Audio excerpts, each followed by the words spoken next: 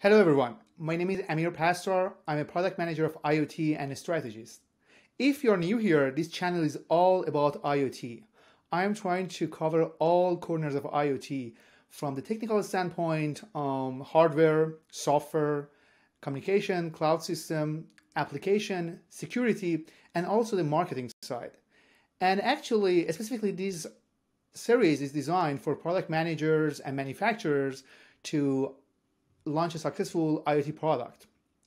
You know, IoT is everywhere these days. And actually, I was just reading the report that it was saying that during the pandemic, 85% of Americans, they bought some sort of the smart home devices, which is a big part of the IoT ecosystem and markets. I'm not saying maybe 85% is right or wrong, but I'm pretty sure these days, specifically after the pandemic, because most people are working from home or they had to work for some time from home, we cannot talk about the smart home and ignore HVAC industry. That's a big part of the smart home market. And so this episode that I have today is going to talk about HVAC, specifically in the oil industry. And I have a really special guest today, Fred Hunt. He's a director of marketing at Beckett Corporation. Beckett is one of the leaders in the burner industry, specifically in the oil industry. So I want to pass it to you, Fred, actually. If you can give us more background and introduce yourself, that would be great. Well, hey, Amir. Thanks so much for having me on today. And indeed, I think that the topic that you're talking about is incredibly important and really finds itself in the far corners of every industry. And yes, today I do lead the sales and marketing effort for the market leader in the oil-fired burner industry. And so I'm really excited to talk to you today about what we're doing and also maybe to learn a little bit more from you as well. So let's discuss about the oil industry, how it's working today, actually. So to me, the oil industry is everything from delivering a fuel to burning a fuel to having a reliable heat, and also we have a different targets and customers. So do you want to talk a little bit about the industry itself, the way that you know this industry? Well, so what I'd say is listen, from my perspective, our goal and the goal of the company is really to continue to provide heating comfort for the home, the end user, the homeowner, the person, the business. Our goal is to provide the least costly, most efficient way to make that happen. And so today we find ourselves, certainly in a marketplace that serves somewhere around 7 million homes or so with oil heat. It is a process that's been around for many, many years and continues to be. There are certainly challenges as we look into the next near future. But one of the things that really affects our industry, and I think it affects many of the service industry, those who are actually servicing our units, is that one, we have an aging of our workforce. So that workforce, that technician workforce, is retiring. And that means that we have younger folks that are coming in. The challenge is, of course, that knowledge. How do you pass that knowledge on? One of the things that we've learned also, especially as you talked about a few moments ago with the pandemic, is that many people are less comfortable having folks in their homes. And so we've got to find a way to, I think, marry technology to actually help our technicians as well as allow them to be more responsive to the needs of our end users, the customers, the homeowners, so that if and when there is a problem, we've connected it in a way that's meaningful, that allows for quick diagnostic and analysis and turns it into a much quicker trip faster and the ability to kind of get down to what's important and then get out. Okay. One question I have for you is that because Beckett mostly is working on the oil burners, I know for a fact Beckett is also working on the gas side as well. But maybe that could be an interesting topic to cover. That why people are still using oil. Let me start it. So I was checking, actually there is an FPA 110, and basically it's mandating hospitals and locations like hospitals that they need to have a backup heating system for the 96 hours. And if you look at the recent issue we had with the Colonial Pipeline, there was a hacking in that pipeline, and basically for 2-3 days we had an issue with the supply. And it's kind of telling me this distributed heating system is gonna be really critical for the security of the heating system, not just for one state. It's a nationwide actually security issue, and to have a more reliable heating system, definitely we need to have a backup like a distributed heating system. And oil is a really good candidate for something like this. And on top of that, having something like this without monitoring it, and actually I know for a fact there was a location, there was a mainframe server. It was using a diesel generator as a backup, and basically there was a massive power outage. For 1 hour, they were using the UPS, and basically they switched to the generator, the diesel generator, and all of a sudden the system stopped working, and they lost the server. And the reason was that someone forgot to fill up the tank. So that was a example I know for backup system. But maybe that would be great actually if you can add more reasons why people are still using heating oil. Well, Amir, you certainly struck on one of the key issues that surrounds this supply of energy, and that is indeed, in fact, oftentimes there is a need for an alternative source in case, certainly in the case of a hospital or in maybe a fire station or something like that really you absolutely have to have service from.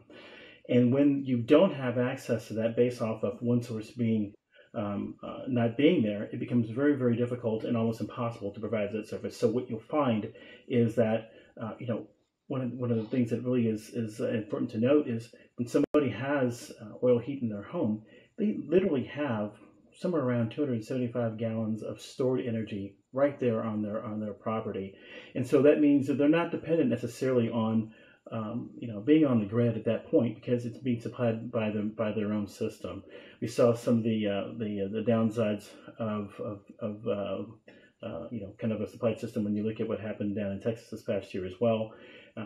If without alternatives, it's sometimes tough. Now, why folks are still using it? Well, in many cases, it's just convenient. The cost makes a ton of sense, and it is something that has been a part of their lifestyle for their adult lives, and as they're growing up as kids as well. And we continue to find that it is a preferred means of home heat for many people. Okay, fantastic. And before diving to giving a solution to people and how they have to add IoT connectivity to the HVAC systems, I want to give some examples actually. So these days, all companies we know, they're looking for connectivity and having connectivity in their portfolio, but not necessarily all of them will be successful in their journey. And the reason is that I believe some of these companies, they don't know what is the exact added value to their customers. Let me give you an example of another industry. One of the leaders in the garage door opener industry, basically they designed a connected garage door opener, and kind of they were successful in their sales, but the people, they bought that product not just because of the connectivity and opening the door, the garage door with the app. Actually, they bought it to monitor the teenagers, to see when they're going out, when they're coming back. So that was the added value to their customers.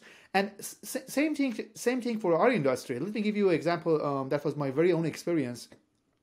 That was 11 years ago. I used to live in a building in Akron, Ohio, and that was a large building. And all of a sudden, that was Friday night, and the flame sensor in the boiler failed. And the flame sensor is there to check if the flame is there or not. And in the case the flame is not established, is turn off everything because of the safety of the system. And so that small sensor failed, and we lost the heat. And basically, it took 3-4 hours for the system to cool down, and everyone they realized, there is no heat in the building.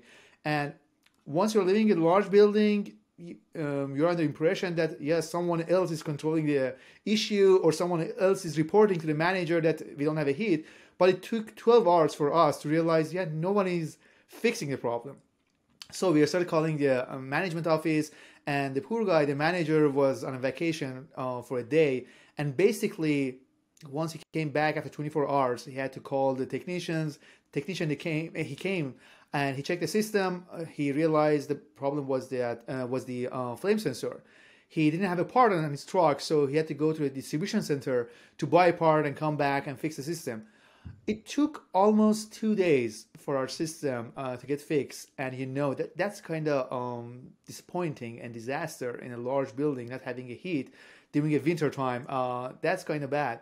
So that was my example of not having a connectivity or not having the real-time monitoring in something like this. But what are the problems that in our industry? What are the problems that we cannot solve basically with the way that we are doing it today? Well, I think the question is, how can we become a bit more effective? I think that, listen, the industry's been around for a long, long time, and we've had technicians who've been working these issues for a long time, and they really know what they're doing. And as I mentioned, of course, there is this coming gap of folks who have, some of this long-served knowledge. But the fact of the matter is that a lot of these people most of these people know exactly what's going on. And so really the question for us is, how do we allow ourselves, how do we get ourselves to a position where we are more able to respond and more able to quickly get answers to that call for heat that didn't happen, whether that be discovered to be an empty tank or perhaps something not working mechanically that needs to be addressed much more quickly. All of us are recognizing that there is a convergence of information that's going right to that handheld, that microcomputer that we all carry in our pockets or in our purses or wherever that might be, backpacks. It doesn't really matter. But the point is, that's where it's happening. And so, as we look at training the newer technicians coming into the marketplace, as we look at making our service more convenient for our end users, we find that this is the place that we have to be so that we can become more predictive. We have the opportunity with what could be a nice connected system to understand enterprise-wide what's happening and understand what behaviors are going on that will allow us to know ahead of time when it's time to come in and make a shift, to make a recommendation as opposed to making a fix. Fantastic. Actually, you mentioned a really important item. Basically, making it easier for technicians to diagnose the problem and basically be more predictive, which is really important, I believe. How about the target audience here? To me, this industry is not just the business to business, like technicians or dealers and contractors. To me, it's also the customers, the homeowners as well. So if you have just one ecosystem, let's say we have an ecosystem of the connectivity, that could be a little bit challenging. How we want to serve all these customers and at the same time make all of them happy. Who is the target audience here? Who will be the secondary target audience for our system? Well, no, I think that's a really key component of the strategy that we're putting into the marketplace. What we're doing is we're not making a separate ecosystem for different targets. What we're doing is we're adjusting the ecosystem to be appropriately responsive to the end user that we're targeting. So in other words, I mentioned technicians. Technicians are those who come in and fix issues, maybe do tune-ups, that sort of thing. They work for a larger organization that has a network of homes that are probably under their care, and if not, there are those who may be called upon. But at the end of the day, the end user, the homeowner, or the business owner who actually has the need for that product, the heat that it generates, is another customer that's incredibly important. And so what we need to be able to do is manage the messaging, manage the information that's available to each one of those appropriate to what they need and what they want. And so the service that we're providing from an IoT infrastructure for the technician really benefits the person who who owns the service, because then they can sell that service more broadly to the homeowner so that they can be there ready when they're ready. And that's a big value. To the homeowner, they at least want to be able to know, I've got a fault. Something's not right here. And while I might not be able to repair it, I need to know that it's occurred so that I can get somebody on it relatively quickly. So I think, it goes across a variety of spectrums, and every target is different. It all has to serve and be served by that same backbone, but we're working to make sure that those strategies all work. To make a summary of what you explained, to me, for homeowners, basically, as you mentioned, they want to just see the fault. If the system is working fine, basically it's just peace of mind. So to put it in an example, for the homeowners, it's like a check engine light in your car. They just want to make sure the system is working, and in the case there is something wrong, and they can call the technicians to come. And also, you mentioned that the system should be preventive, so maybe they don't need to even call the technicians. The technician, at the same time they see a check engine light, they will get a notification one of your accounts has a problem, so they can go and fix it. For the technician side and the business owners of the HVAC servicing companies, it's more like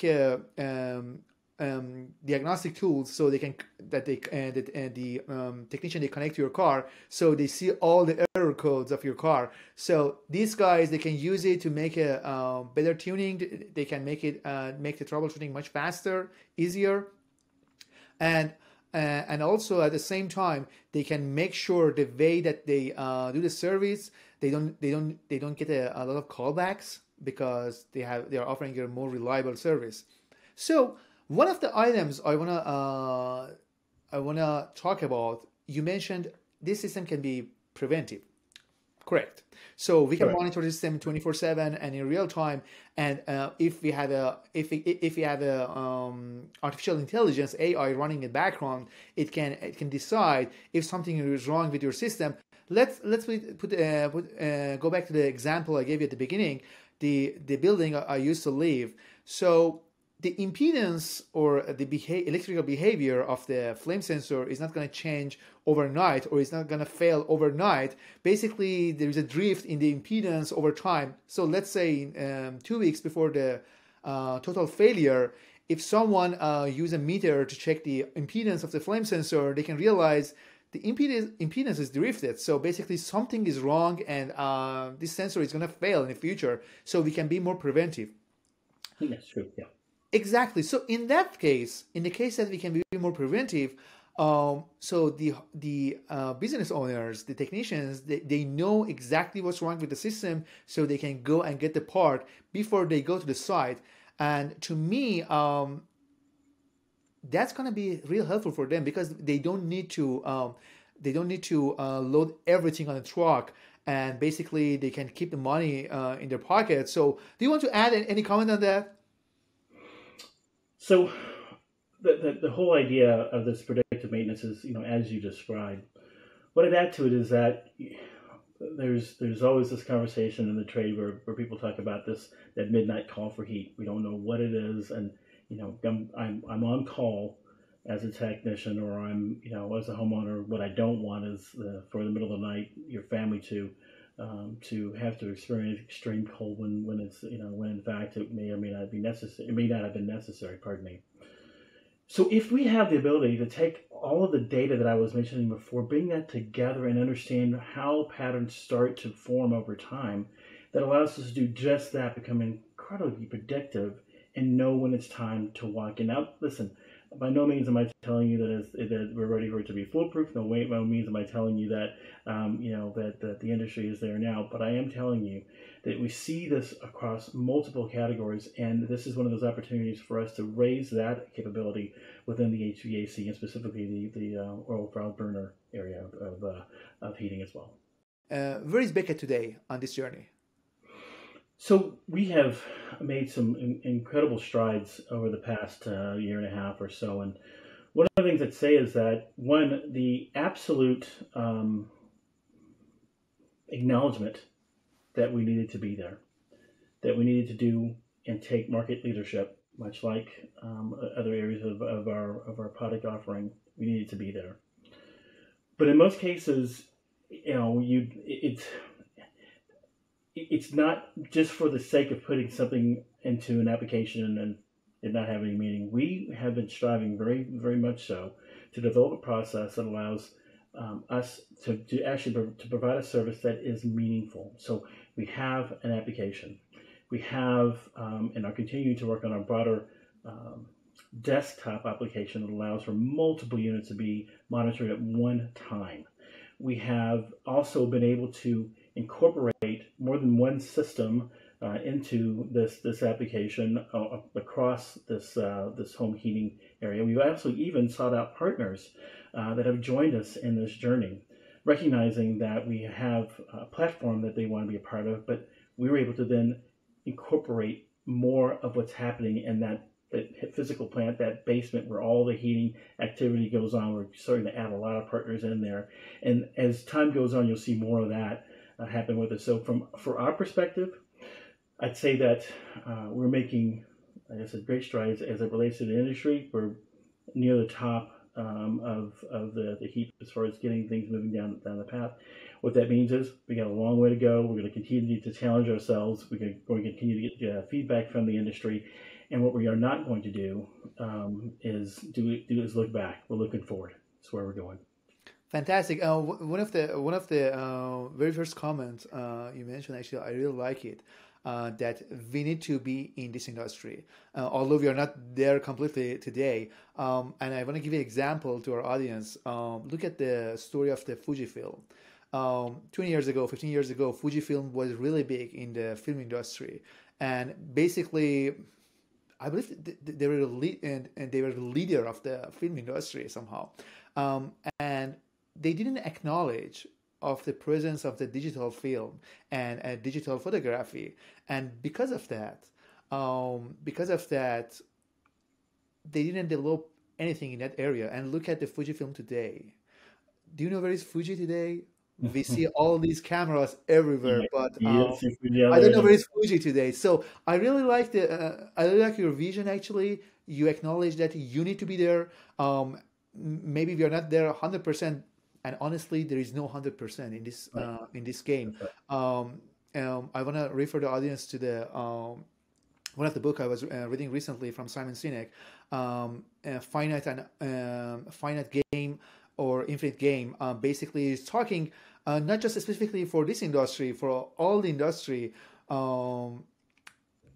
There is no end line to this game. Basically, we are developing something, we have our customers, and later on, we learn from this ecosystem, and we are developing on top of that. So it's just a continuous game. There is no end line or deadline for this game.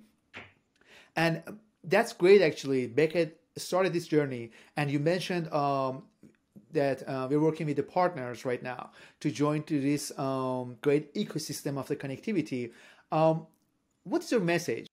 What's your message to other people in the HVAC industry? Maybe they're not in the oil industry. Maybe they're in the different part of the industry. Let's say all the bandwidth from the testing equipment, from the gas, from the cooling system, from the pump, everything. What's your message to these guys and why they should be part of this great ecosystem? You know, what I'd say, Amir, and I guess to the industry in general, is that I don't know where to tell you to start. And I actually don't even know how to tell you to start. What I would tell you is that don't let the absence of a certain capability within your organization, maybe that be, hey, I don't know how to get this sensor out to out to the cloud. Those things are being built along the way. Get moving. You use a fantastic example of Fujifilm. There are so many that we can look at as regards to brands that didn't make the shift, didn't allow themselves and let things get in their way, thinking that what you have today is going to get you there tomorrow. Trust me when I tell you that one of the things that we're not doing internally, not only with IoT, with a variety of other technologies, is allowing ourselves to rest on where we have been. We cannot afford to do that. And therefore, I would say to you, those of you who are considering filing applications or ways to get in, we didn't have an application. We really had to do that to make it work for ourselves. But today, part of what we're able to offer to others in the basement in that physical plant is to join us. And that part's done for you. right? So what else are you trying to what else are you trying to do to help make yourself more relevant to your customer, to your end user? Take that time, invest the time and funds where possible, and start making those moves. Great, great. That's fantastic. And one of the last things I want to ask you, regardless of what Beckett is doing today, what is your vision for this industry, specifically for the connectivity part and the IoT, for the next 5, 10 years? Yeah. So what drove that drive in me is specifically this. There's a convergence happening, and I mentioned that earlier. It's a convergence happening with that handheld computer, and the simple fact is that what you don't want, and what we didn't want, and I don't think would be appropriate for our business, is to turn a blind eye to the innovation that's happening. That at the end of the day, we're all getting to the point where it's much easier to find the answers for what's happening with whatever part touches your life.